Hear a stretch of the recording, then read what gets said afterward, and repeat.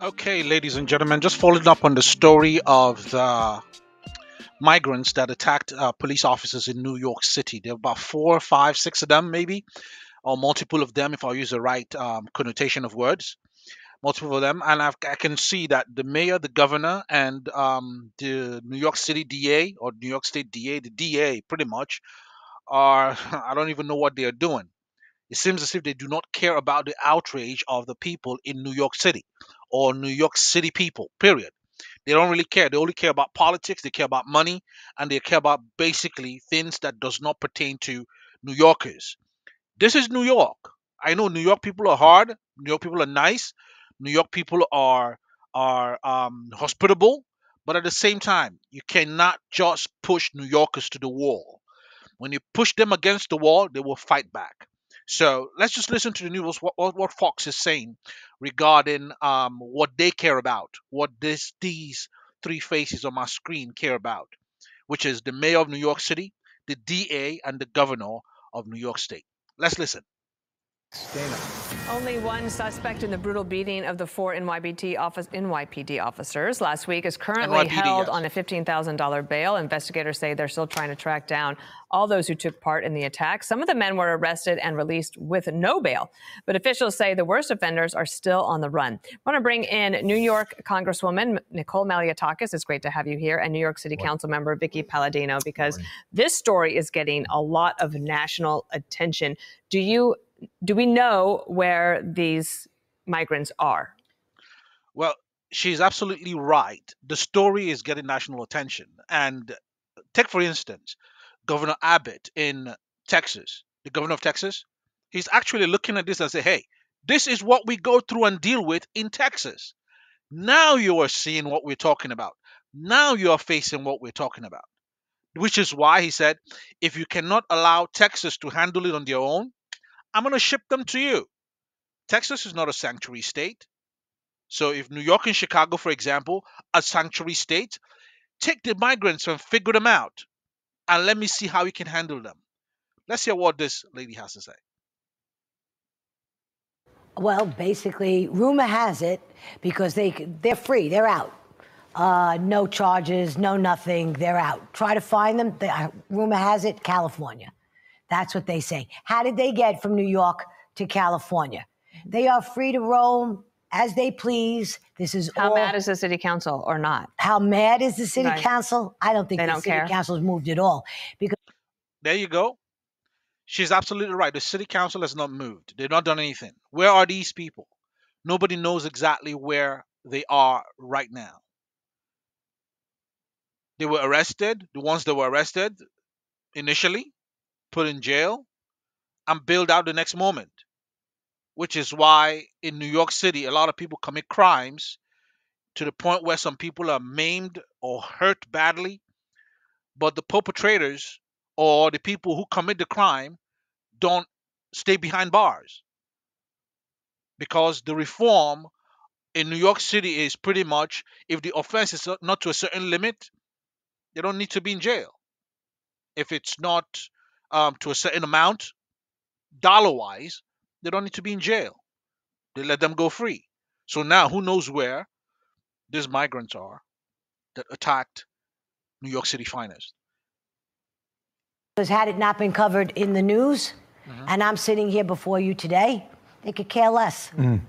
So what we're learning, New York Post is report. We thought on Friday that a faith-based group, of which, so people who don't live in New York, just so you know, the faith-based groups they run the interface for all the migrants throughout the city, and they help them in all the different boroughs. We thought on Friday they were helped by a faith-based group to get on a bus. Apparently that's not the case. The Post is reporting that police have an idea of where the men are. I think here's the fundamental question. If you're a Democratic leader in the city of New York today, what do you want to do? Do you want to allow these men to go ahead and dissolve back into the border across into Mexico and the story's forgotten? Or do you want to arrest them, apprehend them, bring them back to New York City before a judge and get weeks of terrible publicity for awful policies? Well, I don't think any Democrat would do that. The question he's asking is absolutely on point. If you're a Democratic leader, what would you do? Would you allow these men to leave the United States and go back to where they came from, which makes sense to most people. Most people say, yes, let them go. We don't need them in America. Makes sense. Or would you actually get them from where they've been apprehended and bring them back to New York to face justice and make it a public show so that you put names to the faces of those people who should not be allowed into the United States of America? Like I said initially, Governor Abbott in Texas has been dealing with this for years. The state of Arizona and the state of New Mexico, they've been dealing with this for years. And they know how to handle issues like this.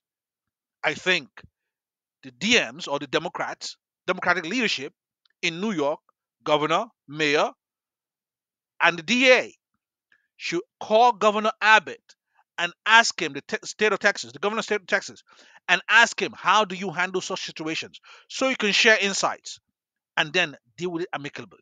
Let's see what this lady's answers is.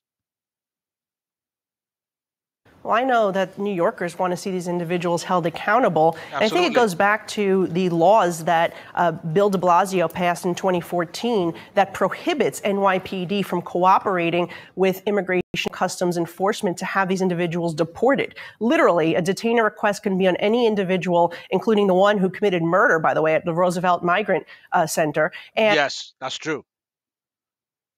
The NYPD, they have that right, which is she's just picking the points correctly. Governor de Blasio actually signed an order. NYPD basically in the apprehended criminal, the criminal goes to jail, migrant or non-migrant. Border Patrol does not get involved. ISIS does not get involved.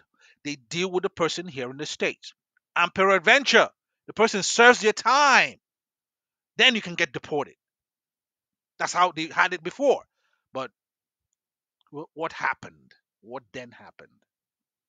And they will release that individual back onto the street if they're not going to jail. And instead of deporting that individual and working with ICE, they've actually denied every single detainer request. And we know that there are at least been 1,000 individuals at these migrant encampments that have committed crimes in the city, everything from assault to robbery to grand larceny to stabbing and a murder. And these cops weren't the first to be assaulted. People should know that there was a woman who slapped a police officer outside a shelter.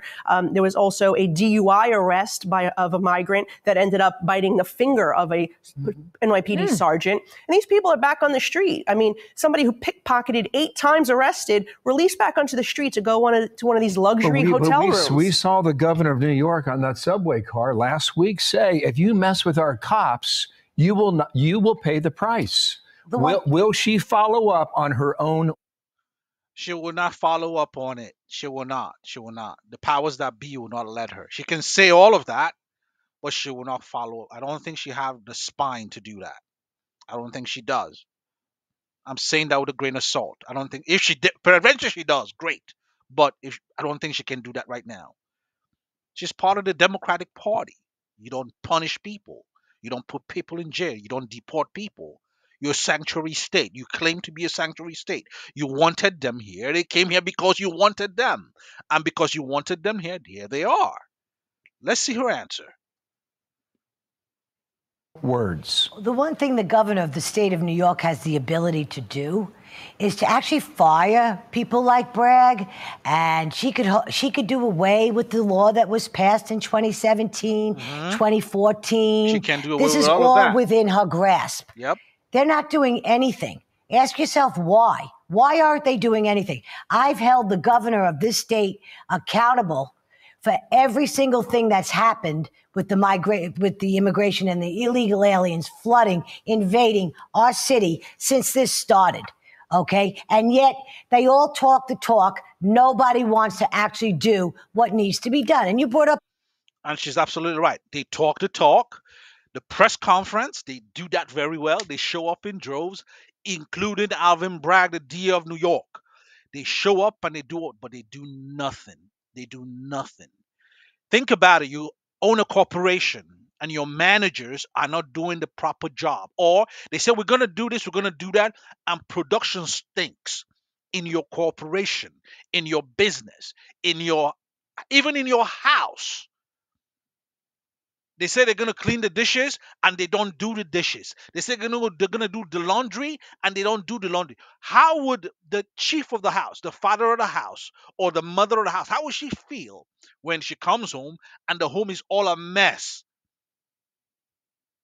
Or you go to your business and all of a sudden you are in big debt because somebody either stole from your company or somebody did not make sure the production the products get to the shelf so that you can sell and make revenue. You will fire that person.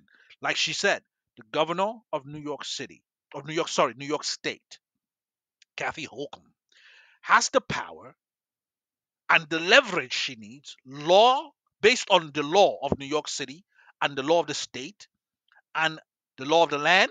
She has the right to fire that person. I'm sorry, you're fired. I'm sorry, you're fired. They should take a lesson from The Apprentice. Thank you for watching my channel. I'm going to end it right there. Please remember to like, subscribe, and hit the notification bell for more videos. And we'll see you on the next one. Thank you.